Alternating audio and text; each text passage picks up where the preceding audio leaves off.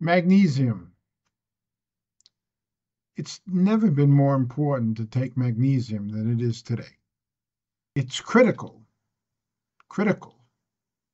for everybody who's taken the mRNA vaccines. Because according to the head of the vaccine department in the FDA, Dr. Vinny Prasad, who was hired, I don't know if he was fired or quit and then rehired. He's back there at the FDA, which I consider to be a terrorist organization, medical terrorists. Back in 2022, he reported on the subclinical myocarditis, which is different than clinical myocarditis, which can be diagnosed by doctors, but subclinical cannot be, or isn't.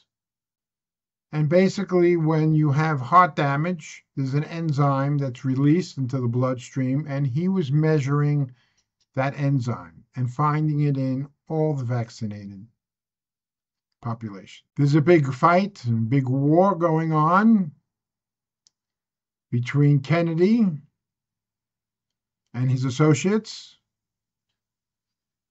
and the whole medical industrial complex over many things, but especially vaccines, and especially these COVID vaccines. What I want to talk, though, about is magnesium.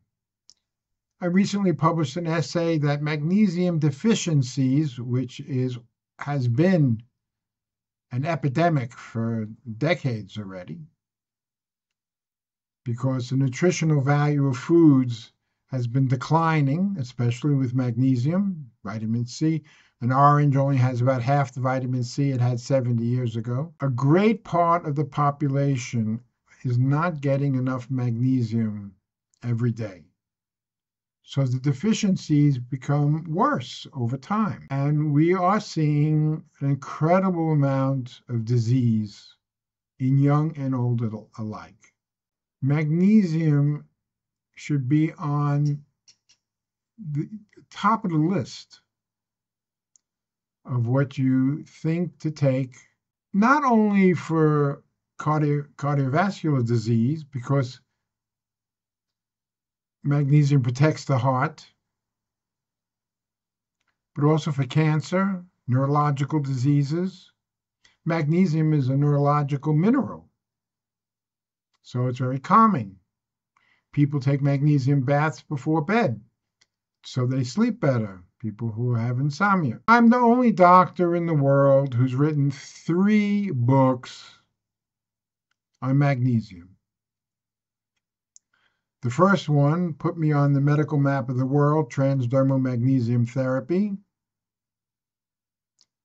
Then I wrote a book, Magnesium, the Ultimate Heart Medicine. And there are people who say that millions of people have died of cardiac arrest when they're really dying of magnesium deficiency. And cardiologists refuse to prescribe it. Magnesium is crucial. It comes in many different forms. Liquid for topical use called magnesium oil, which is magnesium chloride at 35%. And then you have many different pills. They're all good. Magnesium oxide is probably the hardest to digest.